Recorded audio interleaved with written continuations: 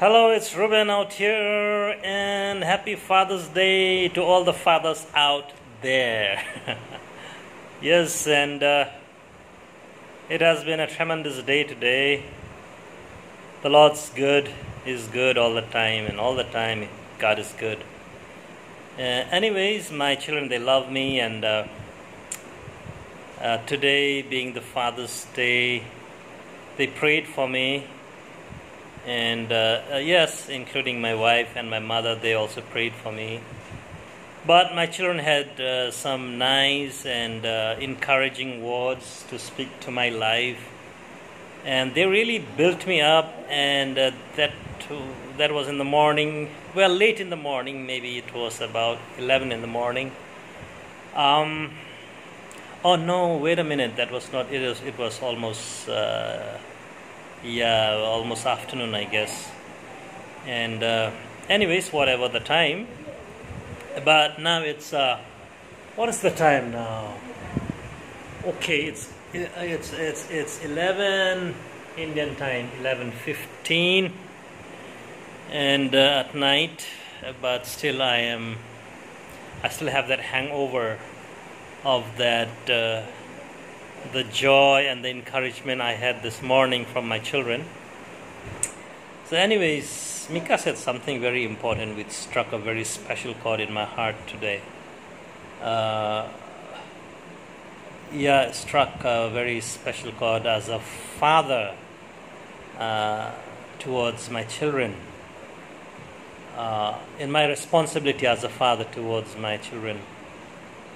And what he said reminded me of Ruth Graham's story that she shared on her father's funeral, Billy Graham's funeral, and basically she was sharing how her marriage ended in divorce. 21 years of marriage ended in divorce, and devastated, she moved closer to her siblings, where she would be introduced to a church, the pastor of which would then introduce her to a widower, with whom she, began to date immediately, and decided to get married. So she told her parents about it. Her parents asked her to slow down, and she was probably rushing too much. But she testifies that being stubborn and wanting to do what she wanted to do, and she got married to him anyways. But after 24 hours of getting married to him, she saw, the truth, the real truth about this man. And probably after 4 or 5 days, she left him, and now totally devastated, totally shattered and broken, she began to drive to her parents' house, which is up on the hill. And she speaks how as the road, it winds up to the hill and to her father's house. And right there at the entrance of the road, her father, Billy Graham, was waiting. As he stepped outside the car, he went and hugged her and said, "Welcome home." And she says that day she realized what, the father heart of God is like when it comes to forgiveness, when it comes to loving his children, when it comes to acceptance, and she says that of course her father is not, is not perfect, it's not like God, or so perfect as to be compared to God, but she said that day her father showed her what, God the Father, what his heart is like towards his children. And so I was reminded of that story. And when I was watching that funeral video, and that particular story, it came so, the Lord used that story to speak to me. And that story was so powerful to my life. It began to change me. I began to introspect myself as a father towards my children. Because at times, probably many a times, I could be harsh towards them, and I want, sometimes very maybe overbearing towards them and strict, and trying to put discipline in everything, and but at the same time, when I heard that story, I prayed to God that, a question arose in my mind that if I, as a father, was expressing the heart of God to my children, can my children learn something of the father heart of God through me as their father, physical father, And so that I was very powerfully convicted if I was expressing the loving, heart of God the Father to my children, and not being overbearing, and then just accepting them as they are, with all their faults and with all their weaknesses, just loving them. And of course, the discipline is a part of of love to our children, and yet sometimes it could be one-sided only, discipline, no love, or love, no discipline. So there has to be a balance of both, and discipline is it's another expression of our love for our children. But that story of Ruth Graham began to change my heart, my attitude towards my children. And today Mika said something which I wasn't aware of, and I didn't expect that to come out of his mouth, those words. And this is what he said. Now, Mika is different from the rest of his siblings. He's 15 years of age, so at this age, young boys, they think, probably most of them, and I was one of them, they think that they are strong and they can do everything, and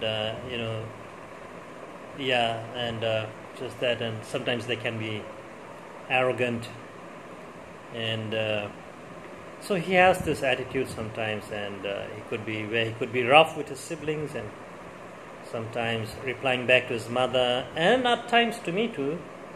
And so, but this is what he said. He said, what I've seen he said many other things, but this one thing he said about me really hit me very powerfully in a positive way. It encouraged me, it built me up a lot today.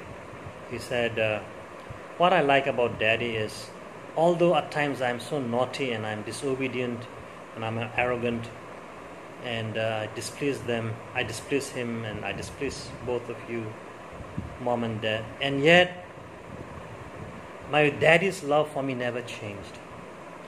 My Daddy's love for me was never based upon my performance, but he loved me, just as I am. He loved me constantly with the same love, even when I was, when I let him down.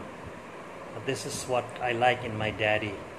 This is the quality I've seen in him. Sometimes, and this is what he said,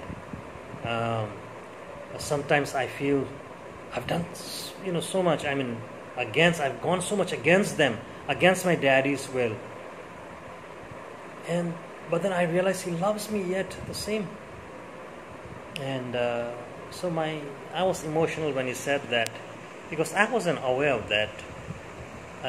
But then that story of Ruth Graham, probably 2 years back. It's 2 years back, I guess now.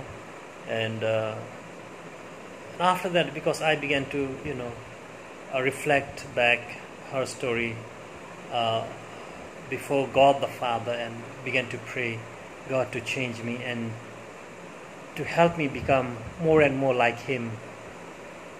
How He is to me as a father, how He bears with me all the time, how He bears with all my weaknesses and shortcomings. I fail Him again and again, and because I know myself, and I know what things, the things that get into my mind, which probably is displeasing to the Father, and my attitudes at time towards even my children, my wife, people, and yet my Father loves me all the same. I mean, His love for me never changes, and that is what I've seen in the Father. And He loves me all the time. He accepts me all the time, just as I am.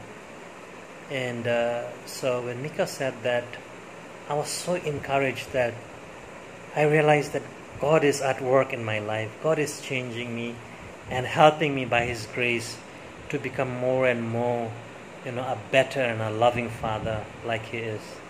And of course, I'm far, far, far from being perfect, from being that, someone or a perfect model of a father. But yet I'm thankful to God for the work that He's doing in my life. It's all because of His grace. And so praise God for the children, for my family, and thank you to you too for praying for me. And once again, happy Father's Day, and God bless you.